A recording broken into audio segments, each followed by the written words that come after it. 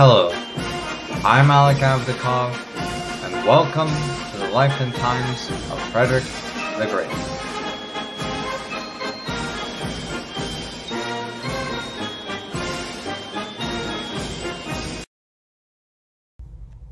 Well, that hiatus took a lot longer than I expected. I'll give you a brief update on what has been going on in my life since my last episode that was back in... Hang on, let me look at my watch. September. Ooh. So first off, I quit my old job and moved to the Toledo area. I also began to substitute teach. It has been an adjustment, but I have enjoyed teaching a heck of a lot. With that, I also began to focus on being with people I care about more. This left me with less time to focus on writing scripts as well. I also fell into a little bit of a mental block where I could not find a sufficient topic that I could continue the story with. However, I finally decided on a topic that I felt would be interesting for me to talk about. I apologize to people who have donated to me on Patreon. There will be a more consistent uploading schedule. I was simply going through many things all at once. So, I thank you all for your patience, and let's jump right into today's topic. So, in the last episode, Frederick made peace with the Austrians for the second time in the decade on Christmas Day of 1745. This was after the Prussian army won two key battles. Frederick commanded the victory over the Austrians in the Battle of Sohr, and the Old Dessauer defeated the Saxons in the Battle of Kesselsdorf. After these victories, these two armies united and occupied the capital of Saxony, Dresden. While negotiating with the Austrians and Saxons in Dresden, Frederick listened to an opera by one of his favorite composers, Johann Adolf Hasse. I decided that I should continue with the theme of music for this episode. Yup, this will be a look into the music Frederick the Great composed, the music of his court, and a lesser-known meeting between Frederick and the most famous composer of that generation. Frederick's fascination with music began in childhood. He developed a particular fondness for the flute. This was mainly in rebellion to the wishes of his father. Let's go back to the episode about Frederick Wilhelm's political testament. Back in 1722, King Frederick Wilhelm I wrote, quote, "Neither must my dear successor allow comedies, operas, ballets, masques, or redoubts to be held within his lands and provinces. He must abhor them, because these are godless and devilish things, whereby Satan, his temple, and kingdom are increased." So clearly, he was not a fan that Frederick had become passionate about flute music. Frederick was first exposed to music when he and his father went on a trip to Saxony in 1728 when Frederick was 16. He listened to two of the most skilled and famous composers in Dresden at the time, Johann Adolf Hasse and Johann Joachim Quantz. From that moment until Frederick lost his teeth in old age, a flute was a constant daily companion for him. However, despite constant beatings from his father's cane, Frederick was instructed how to compose music starting at age 7. When I first read this, it astounded me that despite Frederick Wilhelm's compulsion for complete control in every facet of his son's life starting from a young age, Frederick was still able to learn music. It genuinely surprised me that a man, Frederick Wilhelm, known for his random rage outbursts for the smallest thing, would allow this to happen. So, if I'm going to talk about the overall role of music in Frederick the Great's life and times, weirdly enough, I'm going to have to start with King Frederick Wilhelm's financial policy. As a rule, Frederick Wilhelm believed that anything that didn't have to do with the army, efficient administration, Protestant Christianity, and hunting was evil, bad, and sinful. Therefore, he viewed music as, quote, effeminate, and not worth the time and money. Frederick Wilhelm died in 1740, and thus left Frederick with a kingdom that had no tradition of music within its borders. This was, according to Tim Blanning's book, quote, painfully advertised when soloists had to be borrowed from the Saxon court to perform the oratorio written for Frederick Wilhelm I's funeral. Even though Frederick Wilhelm despised music with a passion and Prussia had no native cultivation of music, he left his son with a vast fortune. While most histories focus on the way Frederick made war with the money that his father left him, it also allowed Frederick to begin hiring top-class musicians. During his time as Crown Prince in 1732, he sent his architect to Dresden and then to the opera houses in Italy from 1736 through 1737 to study the different architectural designs of theaters and operas. Frederick also studied the designs of English architecture. It is therefore fitting that after Frederick's father died, the first thing Frederick ordered before any of the wars or battles he would command was to construct the Berlin State Opera House. But it was because of these outside events that the first foundation stone was set in place not by Frederick, but by his 15-year-old brother Henry on September 5th, 1741. Even during a war against the Austrians, money was so available for Frederick that the first performance of the opera house could be presented on December 5th, 1742. This was one of Frederick's most incredible successes in architecture, especially if you consider how quickly it was constructed. The Berlin State Opera House could seat roughly 2,000 people. The audience members were impressed by the visibility of the stage, good ventilation for the time, and water that could be served to the guests. The water tanks in the opera could also be used to provide special effects on stage and set out fires. The most unique thing about this opera house was that it was the first freestanding opera house in Europe. By that, I mean that opera houses everywhere else in Europe were connected to the ruling class's palaces. In some cases, like that of Versailles, the opera house was within the palace itself. Frederick showed off that this palace was freestanding and has been said that there was room for up to 1,000 horse-drawn coaches around this building. The opera was also a political tool for Frederick in his crusade against religiosity. After all, Frederick hated the idea of the so-called religious superstition of the time that was widely popular across Europe. When naming the opera house, Frederick combined his disdain for Christianity, his love of classical literature, and his hope for the popularization of the arts in public. Rather than following the lead of other rulers of the time by naming the opera house Théâtre Royal de Saint-Frédéric, or the Royal Theatre of St. Frederick, Frederick named it Fridericus Rex Apollini et Musis. This means that the theater was dedicated to, quote, Apollo and the Muses by King Frederick. For an opera house to function, however, it must have music to be played within its walls. Since one of Frederick's defining personality traits was that he was a gigantic control freak, he would be in charge of what music would be performed. He would also spearhead the effort to bring in the best performers from all around Europe, although he mainly hired Italian performers. Frederick had a very, I'll put this generously, unique taste in music. He was a huge fan of late 1600s French music, yet believed the French music scene was on the decline since the death of Louis XIV. But he was overall in favor of French language productions. However, due to the available money reserves, Frederick was able to hire the best singers. He preferred Italians. There were names like Giovanni Carestini, Paolo Badeschi, and Benedetta Molteni, to count a few.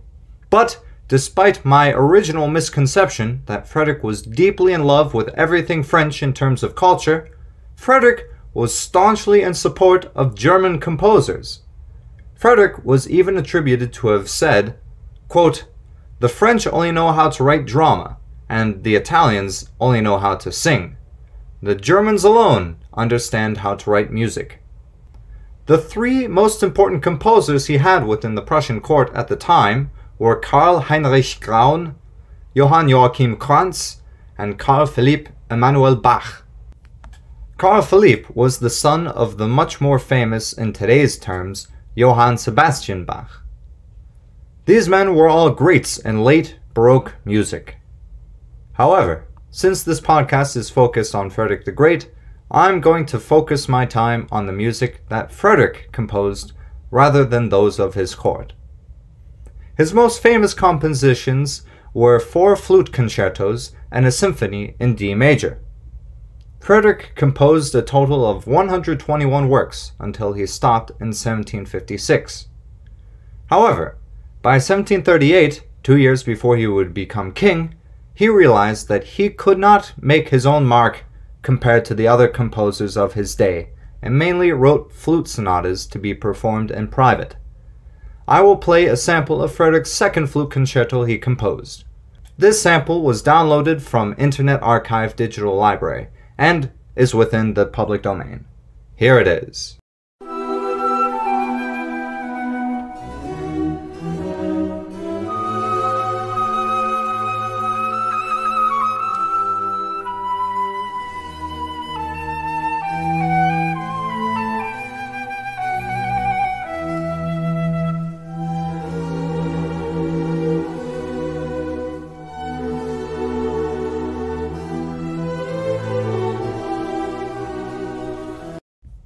For the last few months, I have been listening to various Baroque music of the time, composed by Johann Sebastian Bach, Johann Adolf Hasse, and Georg Telemann. The music that Frederick wrote was certainly good for the time, but it was not groundbreaking stuff. This seems to be the overall consensus among contemporaries and music scholars today. People of the time who heard Frederick perform agreed that he was skilled when it came to the flute. Here's a quote about Frederick's performance from Charles Burney, an English musician and music historian who visited Potsdam. Charles wrote regarding Frederick's performance, quote, "The concert began with a German flute concerto, in which His Majesty executed the solo parts with great precision. His embouchure, the way you put your mouth on your instrument, was clear and even, his finger brilliant, and his taste pure and simple.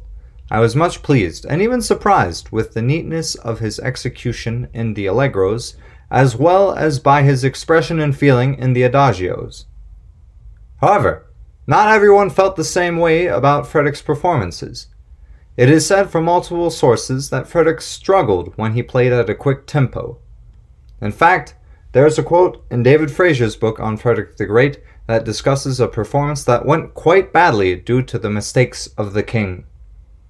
Fraser wrote, quote, "Frederick was responsible for a flute solo in a new unrehearsed piece at one of the regular 6 o'clock concerts, features of the day at Sanssouci. He made a mistake and the place was lost. Quantz, never particularly tolerant and a professional musician before a courtier, snorted nasally and very audibly." The quote goes on to say, quote, "Frederick asked him a few days later to tell him whether he'd got the piece wrong. 'Yes, sire.' 'Then you'd better write out the score again,' said Frederick." As was said earlier, it was a regular thing that Frederick would perform a daily flute concert when he was at his palace in Sanssouci. Quantz was the main guy who wrote the music that the king would play. In fact, Quantz wrote 299 flute concertos for Frederick. I'm sure many of you with OCD are wishing that Quantz could have written just one more, but he died before he could. Quantz was also in the classic joke that went around later in Frederick's reign and goes something like this. "Who rules Prussia? Why, Mrs. Quantz's lapdog, of course. Frederick does what Quantz tells him, Quantz does what his wife tells him, and she is in thrall with her dog." Considering Frederick's love for dogs, this seems legit. Let's finish this episode with a very interesting story that took place 2 years after the end of the Second Silesian War. It was May 7th, 1747, when an extremely famous composer would arrive in Potsdam to meet with Frederick the Great. Here is the story of the extremely underappreciated meeting between Frederick the Great and Johann Sebastian Bach. So, Johann Sebastian had been working in the court of Leipzig in the Electorate of Saxony for the past 2 decades.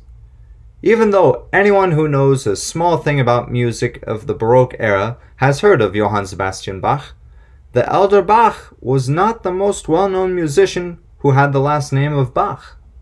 It was, in fact, his son who was known as the Great Bach, rather than Johann Sebastian. His son was named Carl Philipp Emanuel Bach, and by the time Johann and Frederick would meet, Carl was already hired as a musician in Frederick the Great's court. In fact, Carl was extremely underpaid for the talents he possessed. Carl was being paid only $300 per year compared to the Italian singers, one of whom was being paid up to $6,000 per year by Frederick. Johann had visited his son in Berlin during the First Silesian War, but Frederick was campaigning during that time, so there was no chance of Johann meeting him. But now that the first 2 Silesian Wars had ended, Johann felt that he would be able to travel to Potsdam. Johann's main motivation for traveling to Potsdam was to see his son. There was a war between Saxony and Prussia since the last time Johann had made a journey to the Prussia's capital. He had not met his son's wife, nor their first child. That's right, Johann Sebastian Bach could not see his grandson, who was named Johann Adam. Johann's other son, Wilhelm Friedemann Bach, would also take the journey to Potsdam for similar reasons as his father. Wilhelm had not seen his sister-in-law nor his nephew. However, the upcoming meeting between the famous Saxon composer and the Prussian king was something that loomed as father and son took the carriage ride up to Potsdam. They would arrive in the evening of May 7th, 1747, and were immediately summoned to the town palace in Potsdam. Let's put ourselves in the shoes of Johann Sebastian Bach as he was being led from the carriage to the palace. Keep in mind that roads were definitely not paved at the time, and Prussian roads had a pretty bad reputation by the people of that time. So, you know that tiredness and soreness feeling you get from a bumpy car ride? Well, multiply that feeling by 1,000 times, and we might get closer of how Bach was feeling as he was being hurried to Frederick's concert room. Johann Sebastian Bach also had the intimidation factor. After all, this was the man who, in the first year of his reign alone, set out to build an opera house, published a philosophical book, and declared war on one of the most powerful ruling families in Europe. Frederick definitely had a reputation for being a giant among men. Johann was also wearing his riding clothes because he didn't have time to change his clothes before he met with Frederick. So, this weather-beaten old man was about to meet with Europe's fastest rising star. There is not a clear account of what took place during Bach's meeting with Frederick. However, we can trace the events. Bach first entered Frederick's concert room and made a courtly bow in front of the king. At some point in time, Frederick showed Bach a new invention of the time. It was a keyboard that could play notes softly or loudly, depending on how one was to hit the note. This wild invention is known as the piano. Frederick loved this type of keyboard and collected as many as he physically could. According to the book Evening in the Palace of Reason, Bach Meets Frederick the Great in the Age of Enlightenment by James Gaines, Frederick led Bach around from one piano to another throughout his palace. There were in fact 15 of these newfangled pianos scattered throughout Frederick's palace. But Bach was not infatuated with the piano as Frederick was. Bach believed that the high notes played too softly and the keyboard was too stiff. But here Bach was, playing an instrument he did not like at the insistence of the Prussian king.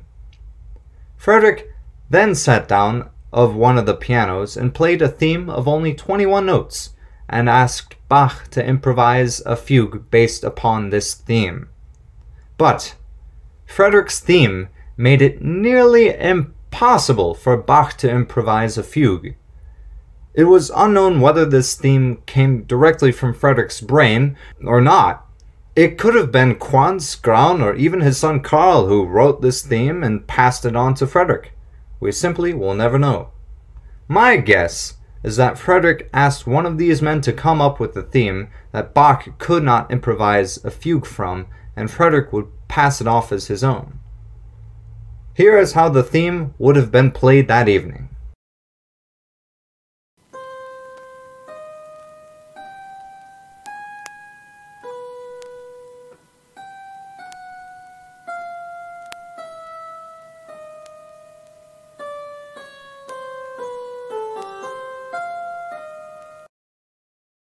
So, I am no musicologist, and I know very little about how to construct and perform a fugue. But there are at least 5 levels of complexity that go into a fugue in order for it to be called a fugue. Bach was forced to do that with a theme that was practically impossible to do. On the spot. I physically cannot imagine the amount of pressure Bach was put under. But here is what made Bach so great. He set himself down at the piano and thought for a while. Then, he played something that blew away those who were there. Here is a recording of the piece that Bach would later publish as a musical offering.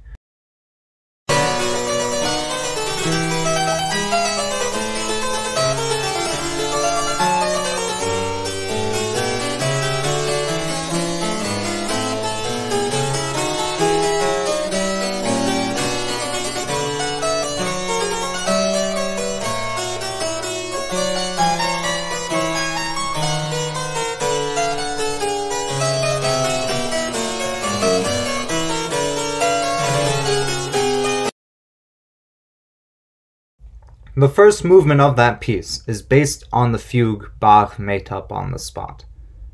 Bach was able to, in a 7-minute piece, interwove the theme Frederick gave him 12 times throughout that piece. In fact, you can hear a bit of that within that sample.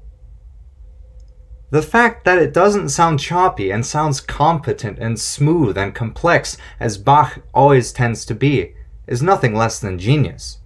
In the newspaper account of the time, the audience of the most talented musicians roared with applause to this masterful performance. But as soon as the applause died down and Bach started to get up from the piano bench, Frederick stepped forward. He said to Bach, "Herr Bach, might we hear a 6-part fugue, if you please?" How frickin' rude, Fritz. You just saw the performance of a lifetime and you asked this poor old man to come up with an even more complex work? That's just crappy right there. So, you can imagine that Bach, after traveling in a carriage for 2 whole days and given no time to prepare, was just fuming. Frederick had invaded Saxony back in 1745 and was deemed to be a slimy character in the court of Leipzig, where Bach lived. But Bach had not dreamed he would be met with such disrespect Frederick had given him. Bach would then perform a 6-part fugue that was not based on the theme Frederick had given him. Bach would eventually get some sleep that night once he left the presence of the king. He was then summoned to meet Frederick once again, but this time Bach would no longer have to play the piano. Bach was told that he would tour the organs of Potsdam. All the organs scattered throughout Potsdam. Now for one of my favorite quotes a historian has ever written about a 1700s composer. This quote was written by James Gaines. He wrote, Frederick, quote, plainly thinks of Bach as no more than Prussia's latest royal executor of puzzles. Someone about as important to him as a farting duck. If I ever meet Mr. Gaines, I would immediately give him a round of applause for writing this inspired piece of literature. Anyway, Bach would play the 4 organs scattered throughout Potsdam and leave later that day. For all the anguish and disrespect that Bach had suffered for those 2 days, Frederick gave him no reward for his visit.